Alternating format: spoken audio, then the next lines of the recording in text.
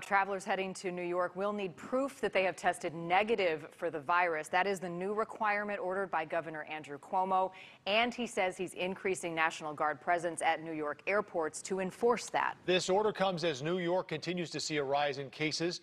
Ashley Ketz has more on these new rules. Ashley? Well, New York now requires people to provide results from not one, but two negative COVID-19 tests, one before they land and another after they arrive. And the governor is calling on the National Guard to verify the results.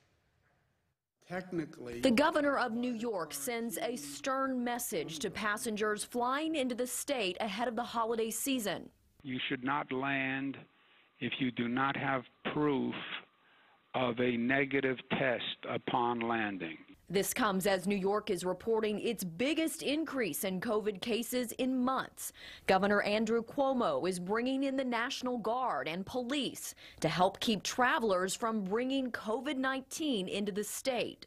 I spoke to New York City Mayor Bill de Blasio about increasing the New York Police Department at the airports.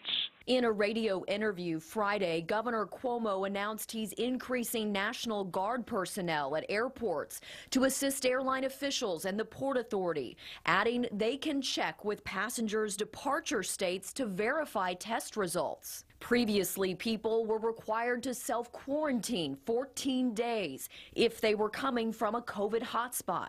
the enforcement of that is highly problematic.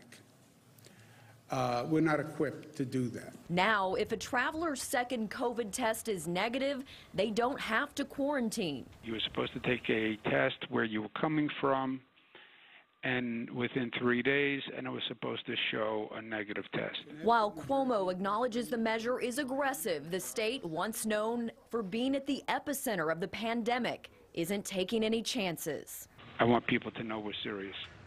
While we were in Michigan covering the election this week, I spoke with a woman from New York. She was visiting to help as a Democratic election challenger and said she would be taking a test in Detroit before flying back home. Meanwhile, New Yorkers who traveled for fewer than 24 hours outside the state do not need to take a test before returning, though they are required after they re-enter.